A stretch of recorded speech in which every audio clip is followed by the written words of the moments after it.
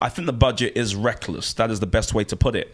And it's reckless for a very simple reason, which I think a lot of people will understand, even if you're not interested in the economics.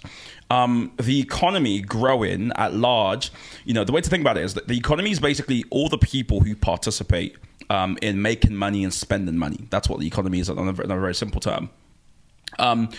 Gross domestic product is what you'd call a company's output. And that is, on the income side at least, that's, or on the kind of consumer side, that's at least measured by something we would call CGI plus X minus M. Any economic students will be like, oh, I remember that. Essentially, it's the addition of government spending, investments, and consumer spending, so CGI, and then that minus exports, exports minus imports, right?